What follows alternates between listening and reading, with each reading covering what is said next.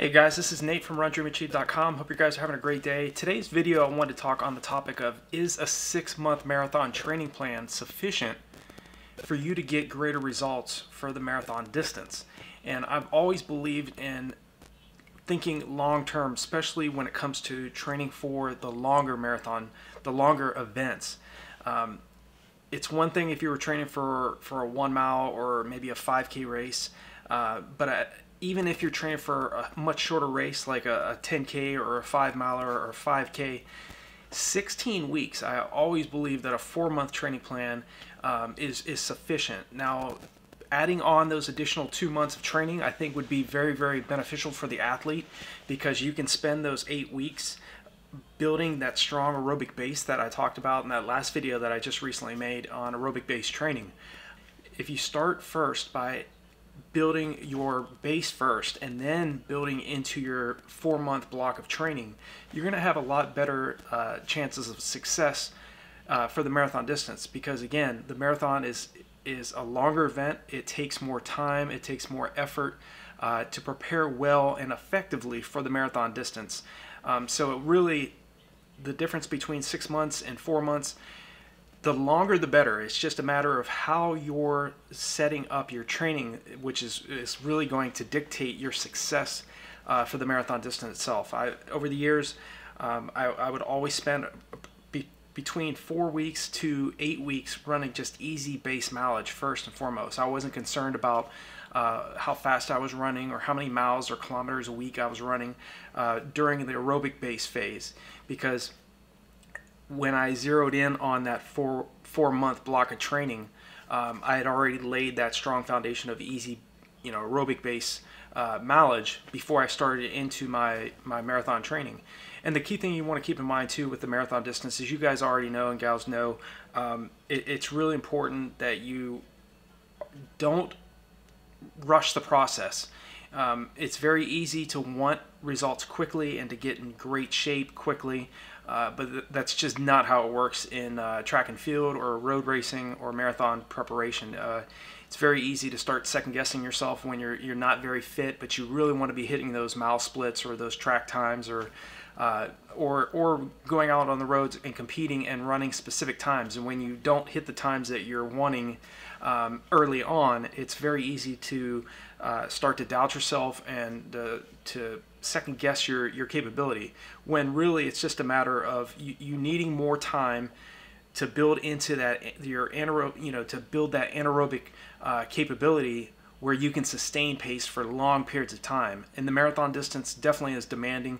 I always talk about training below your goal marathon race pace, coupled with the importance of jogging on those recovery days, because it's not just about doing the hard anaerobic workouts. It's about what you're doing when you're off the track, when you're not training on the roads, you're not doing those fartlek runs or your tempo runs. It's after the training's completed, what are you doing during those off hours, which is really going to dictate how successful your marathon preparation is, because the greatest benefits of all the hard anaerobic workouts you're doing, on top of all the long runs and the easy runs you're doing, is the rest period.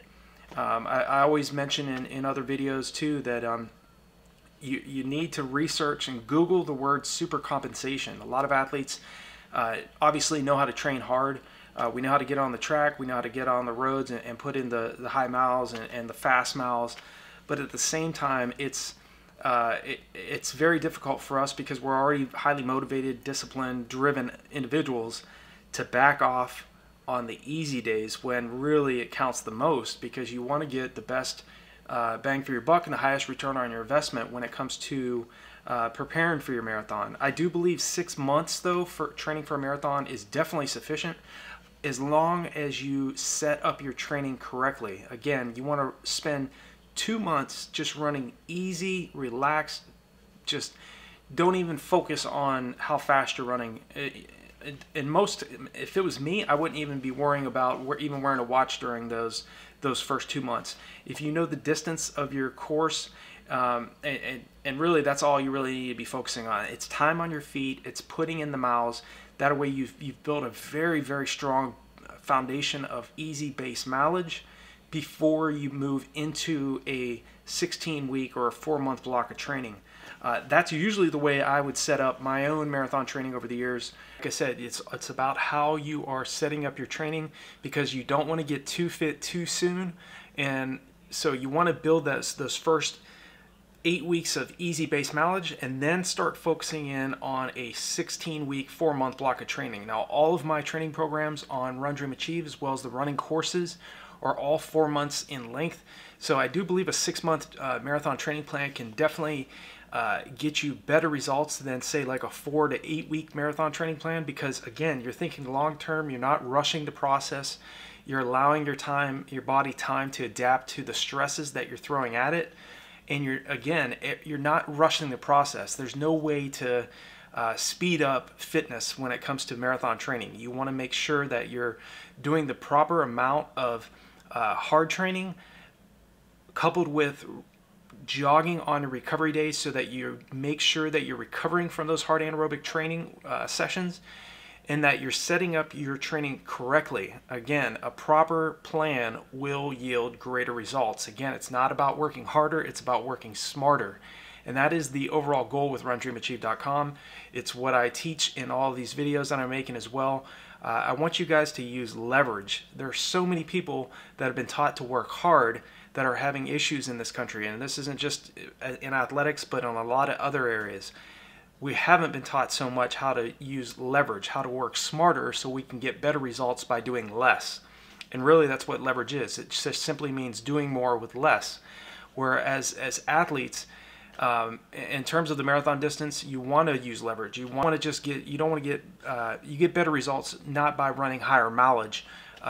You can get much better results running much lower mileage, but setting up your training accurately so you're running efficiently, and so that your body also is recovering from the hard workouts that you're doing. So if you guys have any questions or concerns, anything else I can help you out with in regards to preparing for the marathon, definitely leave me a comment below this video. I'll also leave resources below this video as well that you can check out, and that I think will definitely assist you in your preparation for the marathon. And again, I do believe a 6-month marathon training plan will definitely set you up for success. In terms of preparing for your marathon with RunDreamAchieve, you can run those first 8 weeks easy and then get into one of our training programs, which are 16 weeks or 4 months in length, so that you can transition from your easy base mileage into our training programs. So have a great week of training. I'll talk to you guys all in the next video, and I look forward to hearing from you with your comments and any questions or concerns. Like I said, feel free to leave me a comment and I'll reach out to you guys. Have a great week, and I'll talk to you next time.